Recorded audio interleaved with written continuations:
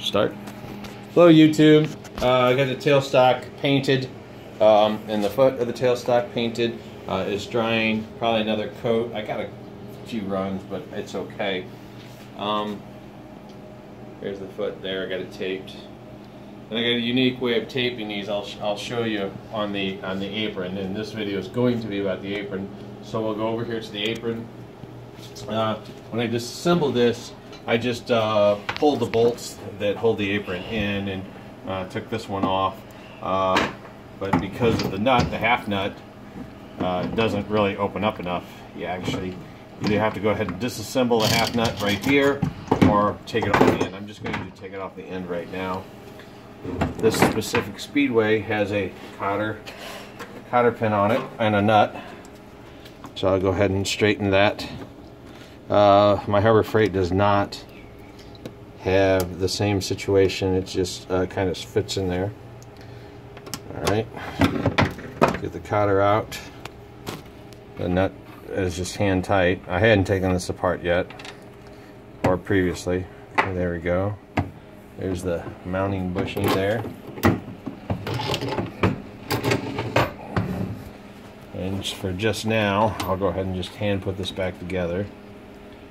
That, and I'll go ahead and put this in here, the cotter key. Okay, so that's just set up for now. The gear.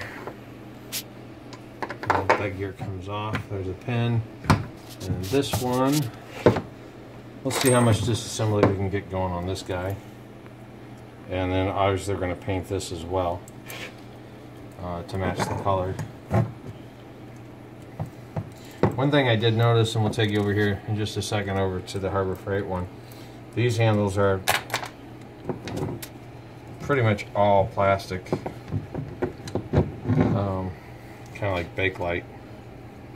And you can see that somebody's modified this handle. I'll be doing some kind of modification, but something better than that. But if you come over and look at the newer, well, in my newer, this one's got steel in the center. It still feels like plastic, but it's got a complete steel center. Where this one is kind of, look at it, it's just plastic. Over here, this is just plastic here. It looks like it's got some metal in it, but the face just shows plastic. Okay, this gear may come out, or maybe not. Oh, it's got a double bearing in it. Check that. I did not know that. Okay, and then there's the half nut. I probably won't go through it in this video, taking this apart. I know that there's a nut there. I can take that off. But I know there's some pins in here. Maybe I'll do that in another video. But the goal here is to go ahead and take all these pieces off and clean this up and go ahead and paint this. And I'll be taking these stickers off. I don't know if I'll print something or just leave it plain. But that will be the next step or the next video. Both of my lathes has a full half nut. I have seen somewhere there's only a bottom half or a top half, and then there's like a steel carrier. So, alright, that's it for this video. Thank you all for watching, and if you'd like to see some more, please leave some comments. Thank you very much. Good night.